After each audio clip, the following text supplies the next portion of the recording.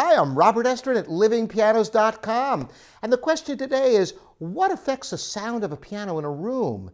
This is a very, very good question, because to a great extent, the size of the piano that you choose is determined not just by the size of the room, but the acoustics.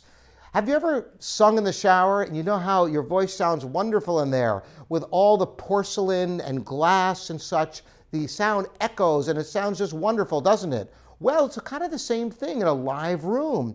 A room that has, for example, wood floors or slate and has lots of windows, high ceilings, and the sound reverberates, just like when you listen to a choir in a church and the gorgeous reverberation that echoes gives a richness to the sound. The same thing is true of a piano.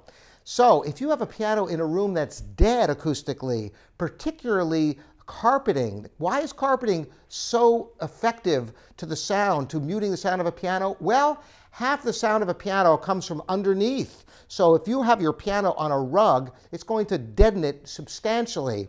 Sometimes you'll want to do this on purpose, because you might have a room that's too live and the sound is overbearing. And it might just be perfect to put the piano on a rug just to deaden it a bit so that it's not an overbearing amount of volume.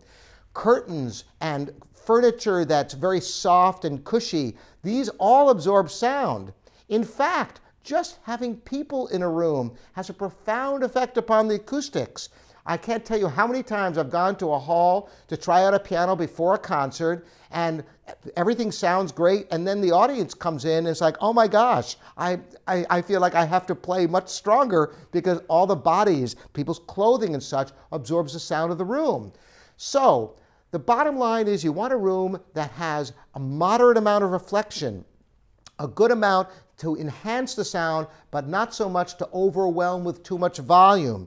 If you can, play on a solid floor, if at all possible. If it's too much volume, that's an easy way to temper the sound of a room that's too live.